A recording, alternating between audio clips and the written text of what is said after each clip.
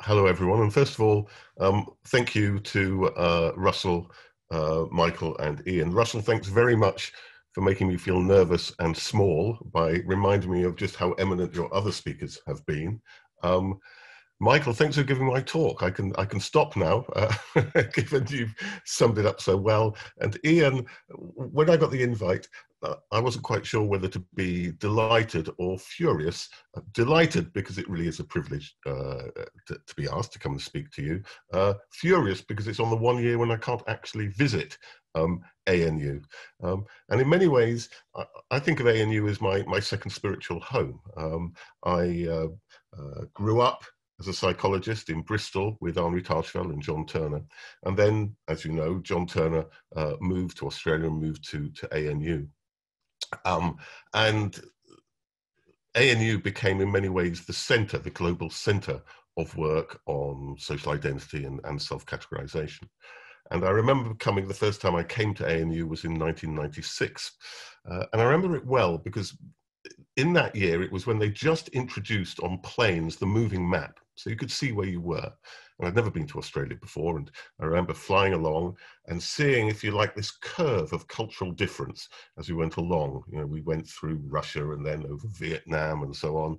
And then we arrived in Australia. And I remember that evening eating in the staff club at ANU, surrounded by gentlemen in tweed jackets, eating shepherd's pie under pictures of Grenadier Guards. It felt as if the curve of cultural difference had become full circle.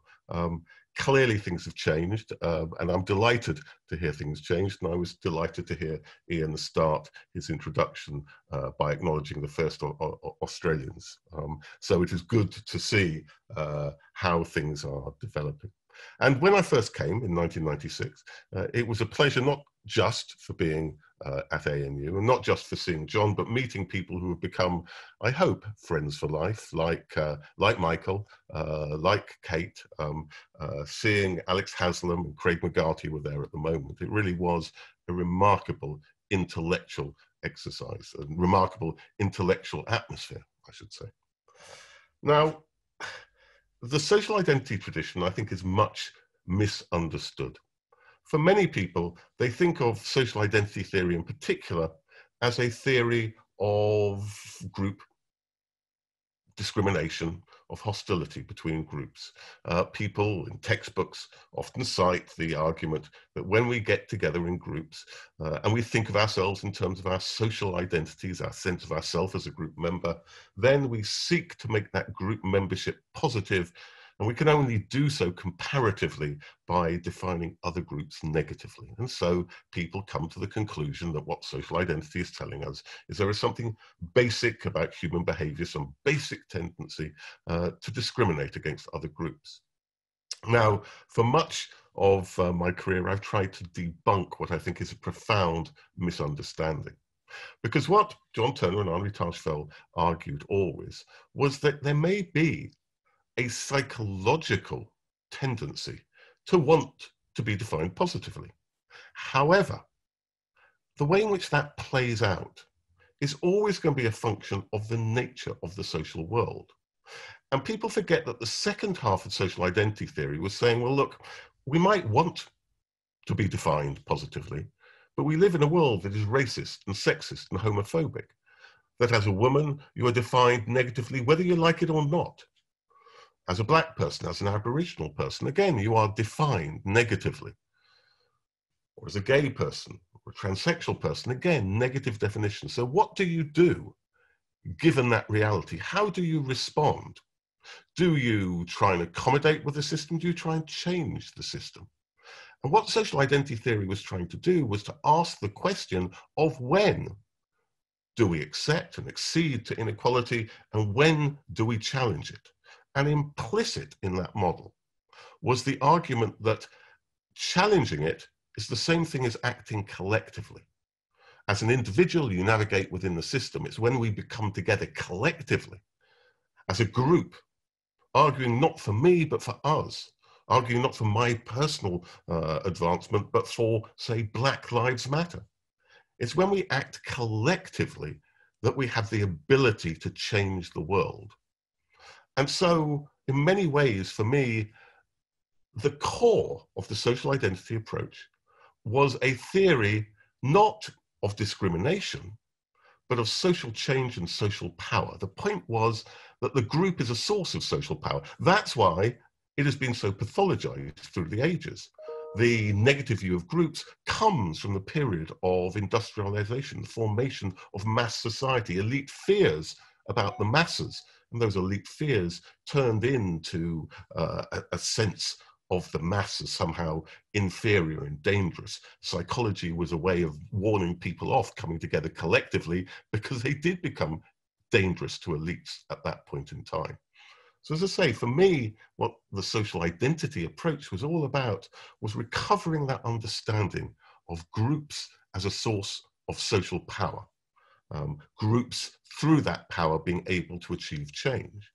And so through the 90s, at the period when I first visited ANU, I was particularly interested in understanding the ways in which people could use groups for social change. The argument was very simple. It was saying that if, when people define themselves as a group, they act together in terms of the norms and the values and the interests of that group, then those who are able to define the group identity, define who we are and what we should do, have a tool of world-making power in their hands. The group, as I say, is that tool that can make and remake worlds. My argument was that social identities don't just reflect social reality. They're not just perceptions of what is.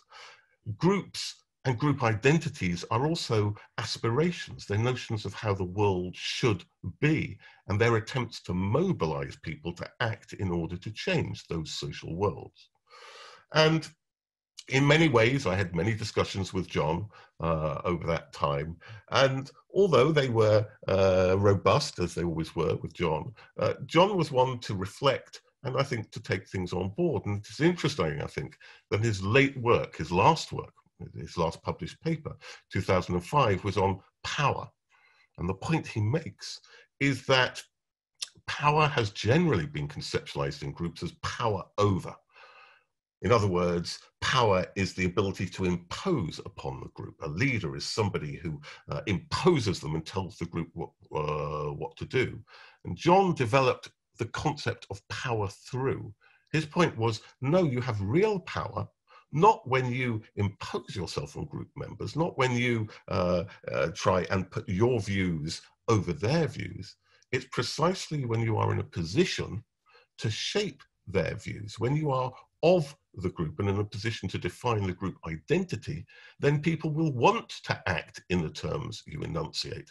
And therefore you have power through them, and real power and effective power is power through people. And that insight, that core insight, has been very important and is at the core of the work on leadership that I have done with Alex Haslam and of course with Michael Plato as well.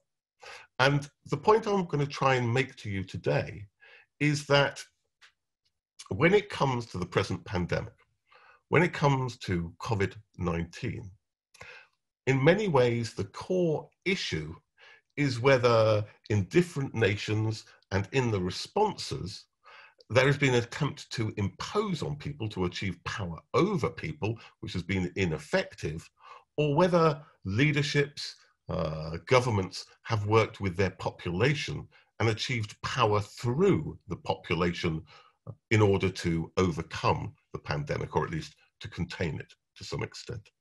So let me now move from some general reflections on the social identity tradition on these issues of collectivity and power to talking about COVID-19.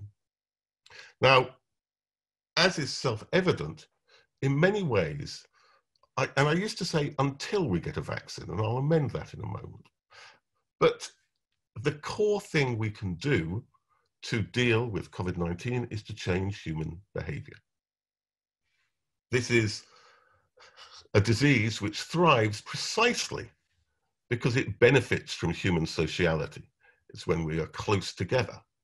It's when we embrace each other. It's when we touch each other that we transmit the virus, and therefore the virus thrives. And that's why it's so difficult to deal with, because we are trying to ask people to be less physically proximate, to be less intimate, to be less social in many ways. That's the real dilemma. And what we need to do, of course, is to ask people to undertake various mitigating behaviors, to ask people to wear masks and therefore limit our social interactions with each other. It's not pleasant wearing masks. We're asking people to observe hygiene. And most of all, we're asking people to keep physical distance from each other. And if we could do all those things and do them perfectly, then the disease could no longer thrive. It couldn't pass from one person to another. It would quite quickly die out. But of course, these things are almost impossible to do absolutely. And even limiting them is something of immense difficulty. So the question of human behavior and how we can change human behavior is right at the core of this world crisis. And in my life, I have never seen such interest in psychology, never seen such discussion of psychology, never seen psychology on the front pages of the newspapers or in the evening news. Absolutely crucial in many ways. And I made the point earlier about a vaccine. Well, of course, a vaccine will solve nothing. It's people getting vaccinated that will solve something. So again, it depends upon a human behavior. It depends upon a willingness to be vaccinated. And we know from the polling that many people say that they won't get vaccinated. Why? Because they lack trust in governments and lack trust in the safety of vaccines. So the question of getting people vaccinated is a core psychological question. And when it comes to the psychology of coronavirus, I think we can contrast two different views. The one view is an individualistic view of human frailty. I think in many ways the dominant model of human beings in psychology in the present period takes that form. Human beings are seen as creatures of limited processing capacity. We are seen to be frail in many ways. We can't cope with complexity. We can't cope with uncertainty. We can't cope with probability. We have to make do with simplifications, with biases. And so in many ways, the nature of the human creature is destructive, cognitively destructive. We distort and we simplify information.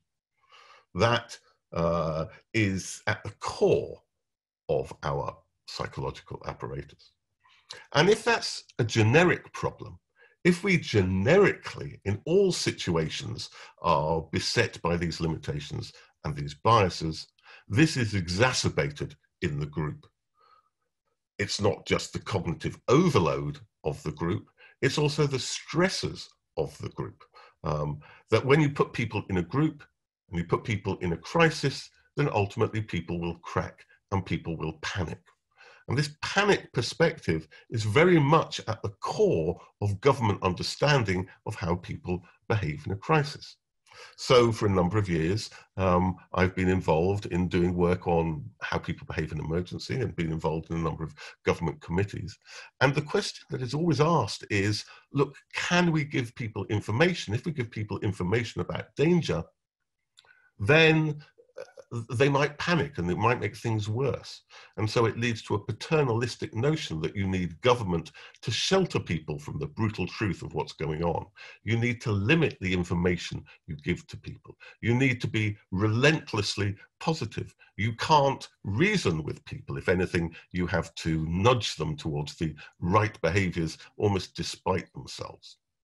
So this fragility perspective and this panic perspective and this notion that in a crisis people are the problem is very widespread. It's certainly widespread in our culture.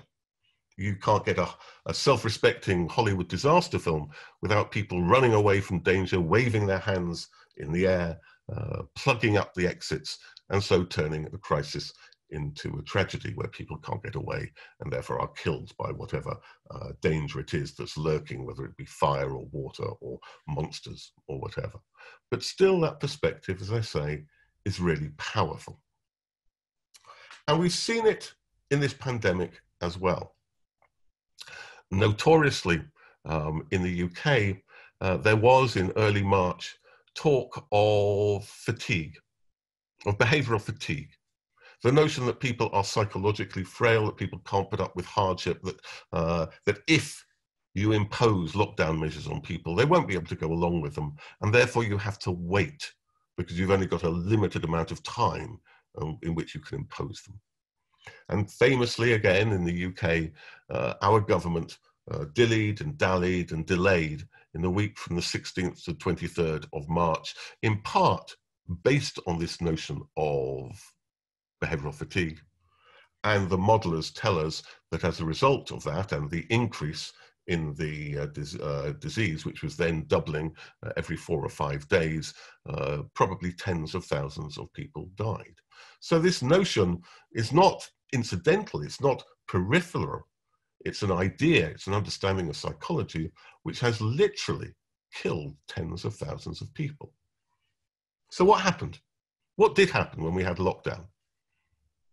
Well, across the world, but I will apologise for talking mainly about the UK, because the UK is the example I've been most involved in. That my life has become COVID-19 in many ways. For the last 6 months, I've become involved in the Behavioural Science Advisory Group, the UK government, and in advising the Scottish government, and also a group called Independent Sage, which seeks to give independent scientific and policy advice. So these things are very much in my head.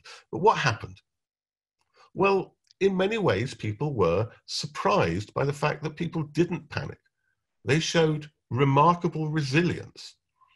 There was a study done in late April, early May in the UK, which showed that well over 90% of people were adhering to lockdown, almost completely. Of those, 44% were suffering quite considerably, suffering psychologically and suffering materially as well. But still, they went along with lockdown despite the difficulties. Now, the interesting thing is, because of the predominance of this frailty view and this panic view, people were surprised. And they attributed it to exceptionalism. In all sorts of different places, they attributed it to exceptionalism. So in the UK, we like to think of ourselves as just wonderful, better than anybody else. So British exceptionalism, the Blitz spirit. We Brits, we went along with things when others wouldn't. In other countries and other places, people invoke their own historical essentialisms. In New York, for instance, there was this notion of the New York spirit, 9/11 and all that. But actually, it was a general phenomenon. And if one studies disasters and emergencies, it's not a surprising phenomenon, because the literature on disasters and emergencies shows that the notion of overreaction, notion that people panic and respond excessively in ways that compounds the danger, simply is not true. Very few examples of it. Where people die because they don't get out, it's rarely because of panic. It's often for material reasons. In various famous studies, for instance, the Beverly Supper Club fire, it was because the doors and the emergency doors had been locked shut. It had nothing to do with deficient psychology. And when you look in detail at what people do, you find that on the whole, they behave in an ordered way, and they behave in a thought out way. And on the whole, they don't just rush for the exits and devil take the hindmost. They support each other. They refuse to leave without others. And those others sometimes are family and sometimes are friends, but sometimes are strangers. So how do you understand this behavior in emergency? How do you understand how it's so different from the image we're given of it? That was a question which I asked myself about 20 years ago, and did a lot of work with John Drury, who was taking this work far further. And we started off from the presumption that, well, you might have different types of situations. You might have some situations where people are in a social group and some situations in which they are individuals. So we built a virtual reality simulation of King's Cross Underground Station in London. And in some situations, we would have people coming back from a football match where they were all wearing their colours and there's a fire. How do they behave? And in other situations, we would have individuals just commuting, coming back in the evening. How would they behave? And what we found was that in all situations, actually, people helped each other. It wasn't just that in the group, because we had a sense of group membership and concern for other group members, we helped each other. It was in all situations, people helped each other. And we began to realize that what was going on wasn't that it was necessarily a pre-existing social identity that led people to support each other. Rather, it was the fact that they were in an emergency and had a common fate, a shared experience that brought people together, that created a sense of shared identity, and which then led to helping. Because if people start thinking in terms of we rather than I, and start thinking about the well-being of others, then you begin to get those forms of solidarity. There's a lot of research that we've done showing that we help in-group members more, we're more concerned for them, we're more empathic for them. Then under those conditions, people support each other and people help each other.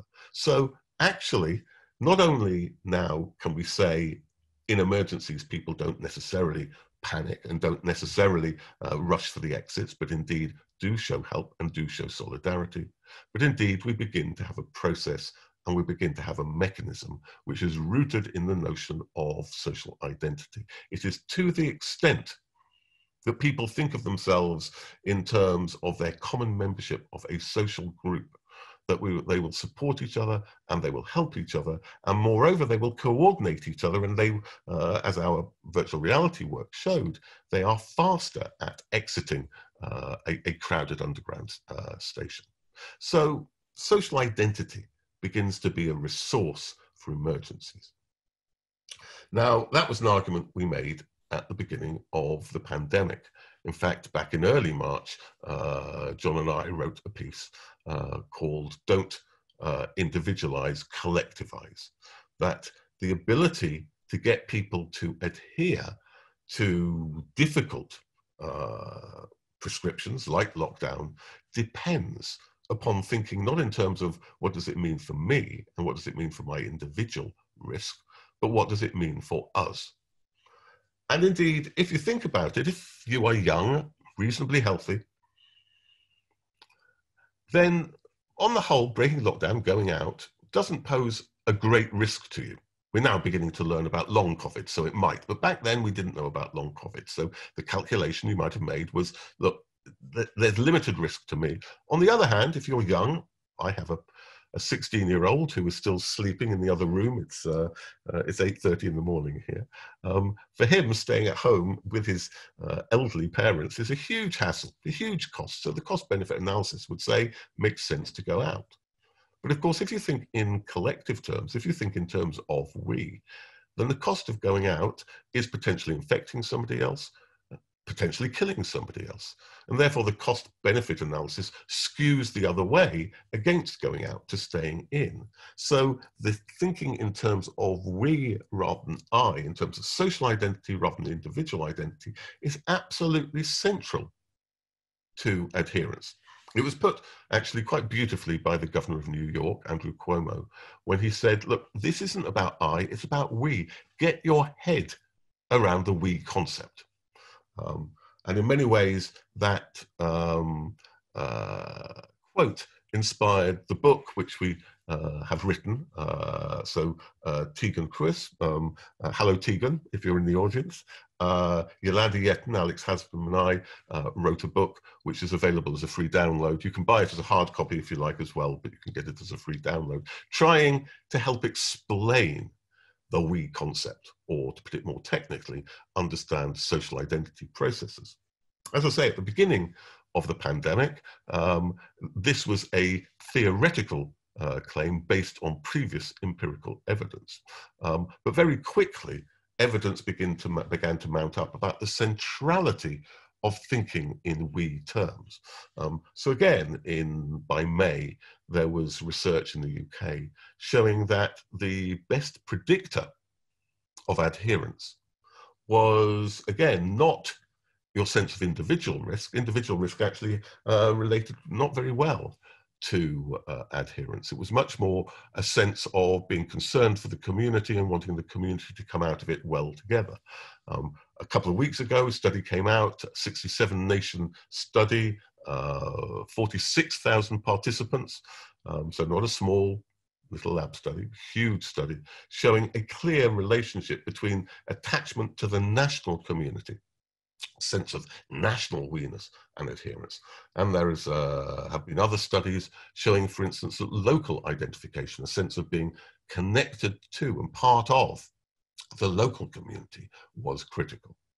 So quite a lot of evidence now mounting up to confirm what we found in emergencies before, that shared social identity is absolutely critical to adherence. But not just to adherence. Oh, incidentally, I see on the chat that Tegan has put up the link to the book, so you can all go home and read it tonight over your cups of cocoa, or something stronger probably after this. It's not just that social identity and shared social identity, that sense of we-ness, is critical to adherence, but to other things as well. What we saw, again, throughout the world, was a remarkable growth of community groups and community support. Again, people thought it was just us, that sense of exceptionalism. In the UK, we thought, oh, well, that's British. You know, going around to your neighbour with a cup of tea, that's what we do. Others don't do it. Of course, it was rot. It was, as I say, that general process. But certainly in the UK, we did see that growth of solidarity. We saw over 1 million people volunteering to help the National Health Service. We saw over 4,100 mutual aid groups involving over 3 million people supporting each other. And that was only the tip of the iceberg, because virtually on every street, certainly on my street, groups grew up. Neighbours put notes through each other's doors saying, can we help you? Are you okay? Do you need food delivering? And so on. We saw a remarkable growth of these community groups. And at the moment, I'm involved in a project, and one of the strands is looking precisely at social identity processes as critical to the growth of these groups. And the other point to be made, and I think this is an important point, so I'll return to it at the end, is that when it came to dealing with a pandemic, of course you need the support of the state, but it's not just the state. The state doesn't have enough resources to support everybody to an individual level, to deliver food to all those we need to deliver food to. In many ways, it was the self-organization of the community that was the key resource in getting us through this pandemic. So shared social identity, critical to adherence, critical to mutual support.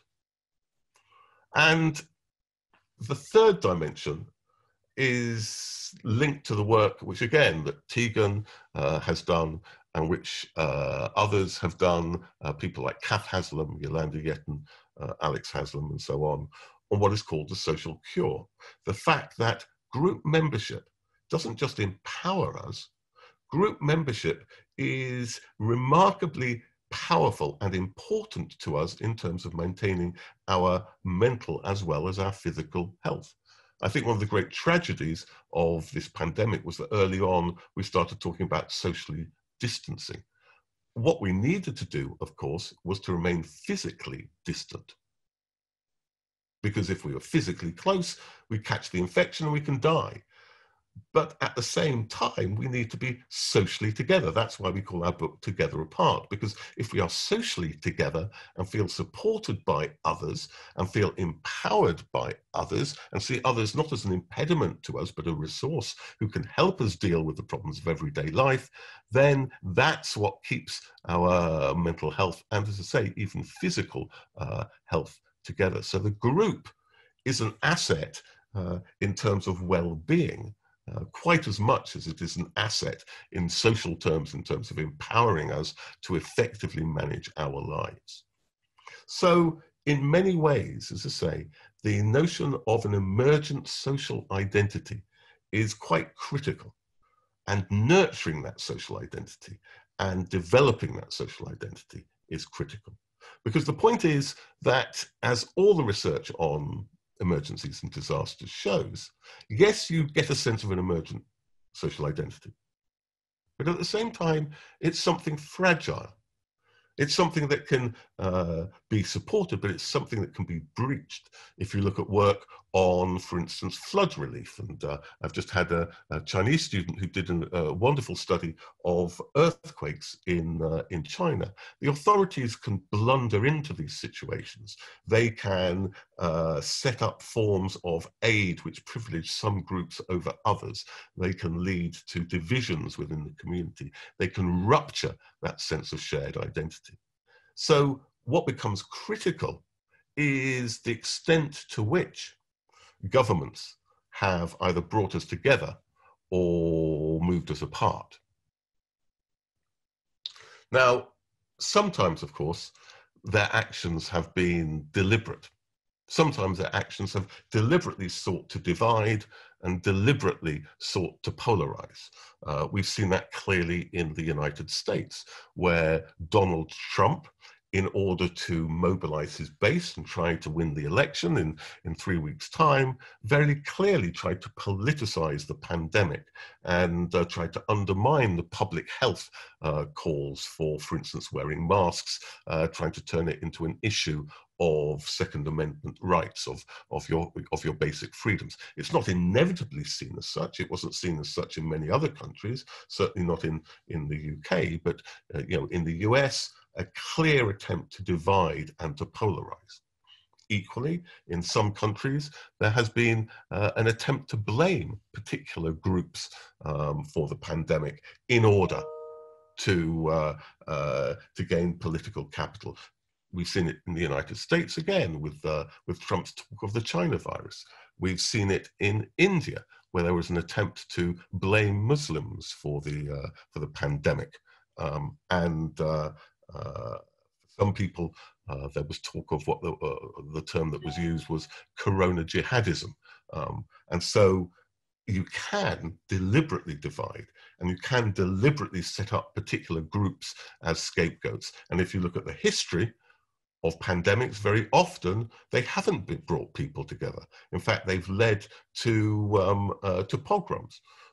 Certainly during the Black Death, for instance, Jewish people were blamed for the Black Death.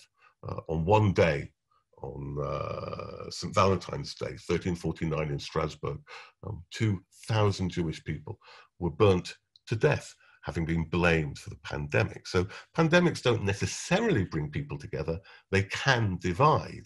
And bad leadership can divide people, and bad leadership can lead then to intergroup conflict. Sometimes, as I say, it's done deliberately.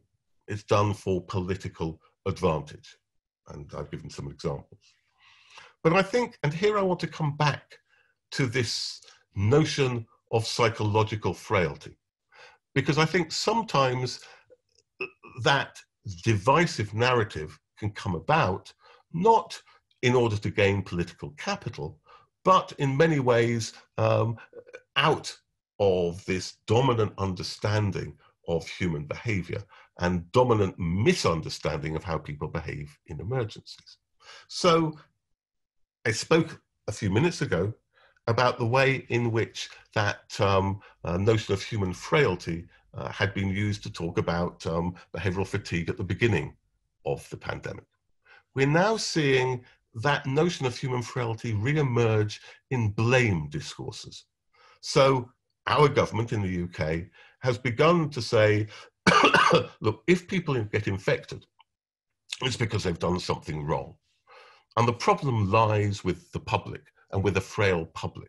And if only the public would do the right thing, if only the public wouldn't have parties, if only the public would keep their distance, all would be okay. So the finger has been pointed saying you are the problem. And particular groups of people have been blamed. Young people, students, house parties, raves. That's what we've been told is the problem. Now, of course, the point is you get infected because you've been exposed. And on the whole, you get exposed to the extent that you are more vulnerable and more deprived. If you are privileged and middle class and you can work at home, you don't get exposed. If you're working class and you work in a factory or retail, you have to go to work, you're more exposed. You're more exposed if you have to go on public transport. You're more exposed if you live in multi-occupancy houses. In fact, in Britain, the infection has spiked amongst young people, not necessarily because they've done something wrong, but more because that young people are most likely to work in public-facing jobs like retail or in bars and restaurants. Secondly, young people are most likely to use public transport. And thirdly, young people are by far and away more likely to live in multi-occupancy flats.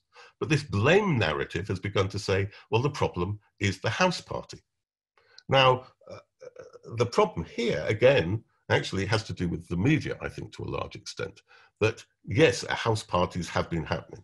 And yes, they are spectacular. And yes, they'll get a front page headline in a way in which people abiding by the regulations won't. People sitting quietly at home is not a front page headline. And so we overestimate the extent to which there is deviation, there is an availability effect, if you like. And the problem with that, of course, is it can be a self-fulfilling prophecy.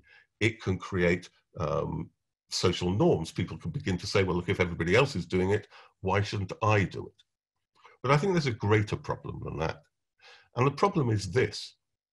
If the government sets the public up as an out group, if the government says, look, it's your fault, and wags its finger at them, then setting people up as an out group is a very bad way indeed of achieving social influence. Your only tool then is to use coercion and to say, well, and if you don't do things, then we will punish you. And in the UK, there is talk of £10,000 fines if you break lockdown, if you don't self-isolate when you're told to self-isolate. But again, the problem about using coercion is, number one, that it's not very effective as a way of achieving compliance. Certainly, you may comply while the threat is immediate, but that might undermine your compliance in other areas where you can't be punished in the same way. So it's highly ineffective. And secondly, it may lead to social unrest. At the worst, in a number of countries where there's been a sense of illegitimacy of measures that are imposed, combined with harsh repression, there's been rioting. All the procedural justice work, and plenty of that has gone on at ANU, tells us that the best way of getting people to comply with authority is for people to see authority as on their side, to treat them with respect, not to blame them, to listen to them, not just to tell them what to do.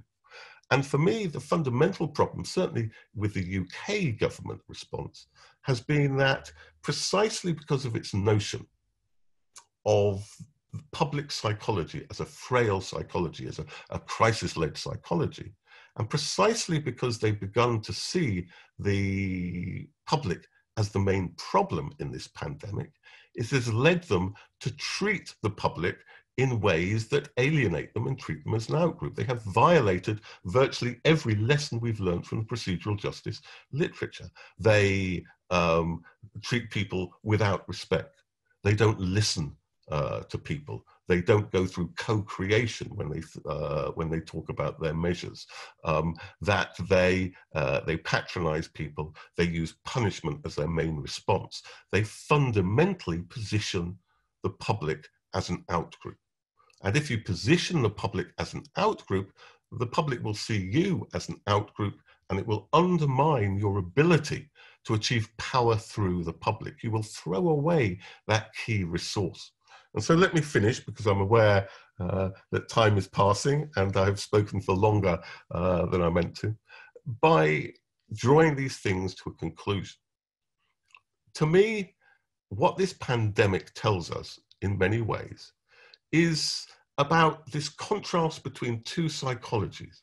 One, a psychology of individual frailty And the second, a psychology of collective resilience, that we are powerful, not because of what is within us, but when we come together and what happens between us, we begin to see each other, as I say, as an asset, as a resource. Others are no longer impediment. Others no longer stand in our way. Others help us to achieve what we want to achieve. And that provides that remarkable resource for dealing with a pandemic in a way that a state can't. So that contrast, individual frailty, collective resilience. Secondly, how important it is that the government and that the state understands that and doesn't see the problem, the public as a problem, but rather sees them as a partner. Thirdly, that partnership perspective is understood and implemented in everything that the government does. So if instead of blaming people for non-adherence, the government took its own responsibilities seriously about how it can help people to adhere. So, for instance, take this issue of self-isolation. Actually, it's a huge problem. We have found in the UK that less than 20% of people who are asked to self-isolate actually self-isolate. And the reason why is obvious. It's a practical problem. If you're not paid, then how do you afford to stay at home? If you live in a multi-occupancy house, how do you self-isolate? If you've got caring responsibilities outside the house, what do you do? How do you get food? What about your emotional needs? If the state saw its role as a partnership with the public, where the state must take seriously its responsibility to support and help people, not only would it enable them to adhere, they would then come to see the state as on their side. State as part of a common group, of common cause, and be motivated to do so. As I say, to me, we need to switch away from this patronizing, this paternalistic notion of the public as a problem to a partnership approach in which the public is seen as a key resource. And if anything good comes out of this pandemic, I hope that understanding might go further, and that in the future we will have a sense whereby government should relate to the public, again, not in a paternalistic way, but by scaffolding and supporting and funding the self-organization of the public. I think there could be a fundamental shift in our understanding of the relationship between the state and the public if we understand what has actually gone on in this pandemic. And so, in concluding, let me just say a couple of things. If I wanted to be bombastic, I might say that in many ways the future of the world, certainly the way in which we get through this pandemic, rests upon understanding social identity processes, rests upon understanding these core concepts of power through, of bringing people together in a group, of leadership as working not by trying to impose on or be more mighty than the people, but to be of the people and representative of the people and work with the people. Understanding those processes, I think, is critical and differentiates between those governments that have done well in this pandemic and those who've done badly. That's probably a little bit overstating it, to say the future of the world depends upon understanding social identity processes. So let me finish slightly more modestly. We as social psychologists like to quote a famous quote from Kurt Lewin, where he said, "There's nothing as practical as good theory." Well, I think what we've discovered in this pandemic is that there is nothing as practical as social identity research. We've discovered it in a way we suspected, that we understood theoretically, and that theoretical work in large part developed at ANU and still being developed at ANU. We are now seeing it work in the world.